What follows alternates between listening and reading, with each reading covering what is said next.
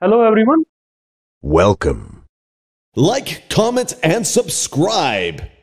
A breadboard is essentially the foundation to construct any prototype electronic circuit, as breadboard allows for easy and quick creation of temporary electronic circuits or to carry out experiments with circuit design. As we can design Kirchhoff's voltage law, Kirchhoff's current law, any Thevenin, or you have any circuit in your mind that you can design on this breadboard. Breadboards enable developers to easily connect components or wires. You can see that we have the components like resistor or we have an inductor. We can connect them on the breadboard. I will show you how we will connect it. Thanks to the rows and columns of internally connected spring clips underneath the performant plastic enclosure. You can see we have the plastic enclosure behind this. So if we will remove this, I have removed the plastic enclosure on this. You can see underneath the plastic enclosure where we have the spring clips. You can see the spring clips. I will show you how they are connected. So behind the breadboard, you can see the breadboard looks like this, and on the front side the breadboard looks like this. You can see the grid is made up of perfectly aligned spring clips. Each hole is 0.1 inches apart, both in x-axis and y-axis. So on the front side you can see the breadboard looks like this, and on the back side the breadboard looks like this. As you can see on the front side, you can see the holes. These holes on the back side are connected by a metal strip. You can see the metal strip. I will show you one metal strip. You can see a metal strip. This is the metal strip by which these are connected. You can see a metal strip here. I will put the metal strip. I have removed one metal strip so that you can understand. You can see I have removed a metal strip here. On front side, you can see the holes are visible, and on the back side I have removed a metal strip. So right now only holes are there. So this is an insulating material, so there is no conducting material. Now if I will put this metal, you can see the metal strip. So I will put a metal strip here, and so that this becomes the conducting material, and put in like this. You can see this put like this. I will put it here, and now this metal strip will become the conducting material. So this entire row will become now the conducting material. This metal strip should be isolated from this metal strip. This metal strip should be isolated from. So each metal strip is isolated from each other.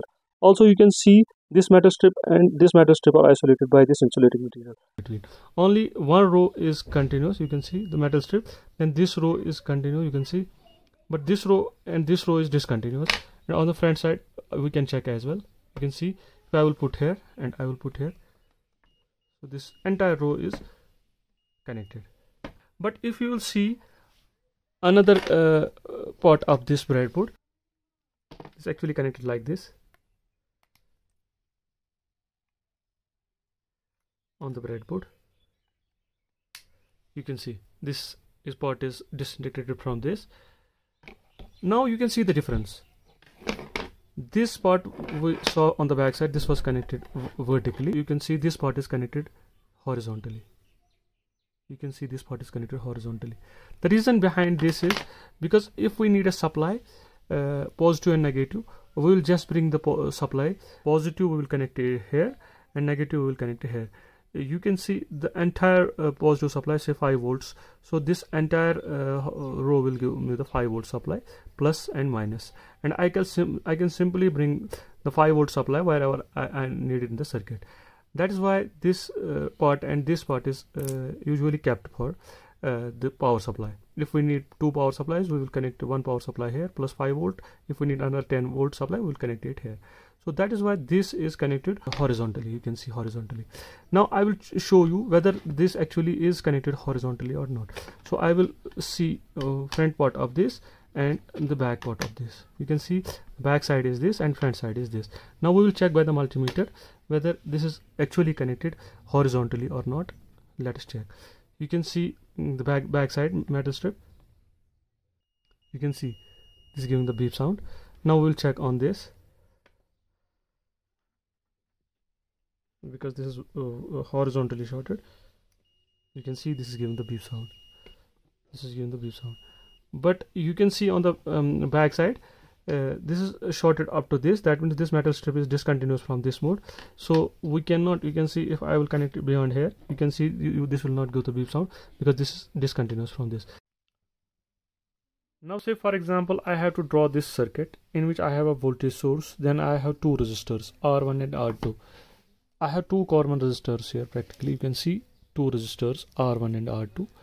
So then I have a breadboard. Say for example I have to design this circuit on this breadboard.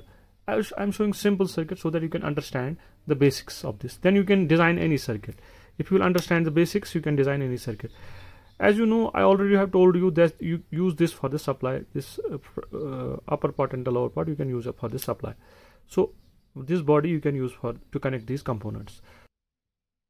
You can see we have a resistor R1, so I will connect just one resistor R1 somewhere here, one terminal here, and another terminal I will connect somewhere here. This is horizontally disintegrated from each other, so this is at one potential and this will be at the other potential. If I will connect this resistor like this, so you know they are at the same potential, so the entire current will flow from this short circuit, so no current will be flowing through this. So you have to connect this resistor, one terminal here and another one you have to connect somewhere. You can connect it anywhere. Apart from this, you can connect it anywhere. Here, wherever you want, you can connect. So I have connected on here.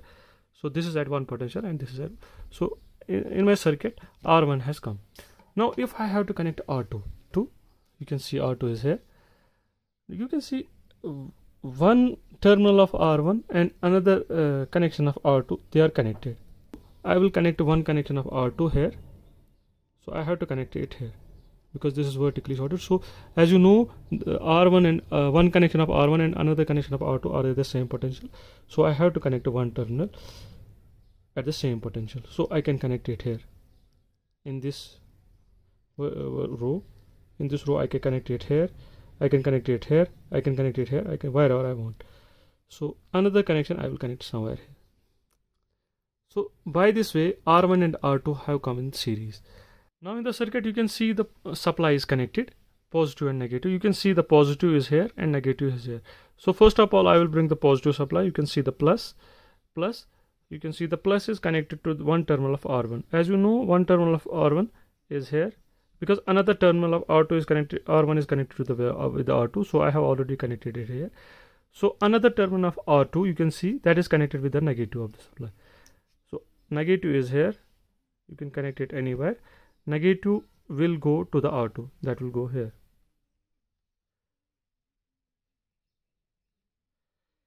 Anywhere here in this row. So this way my circuit is complete.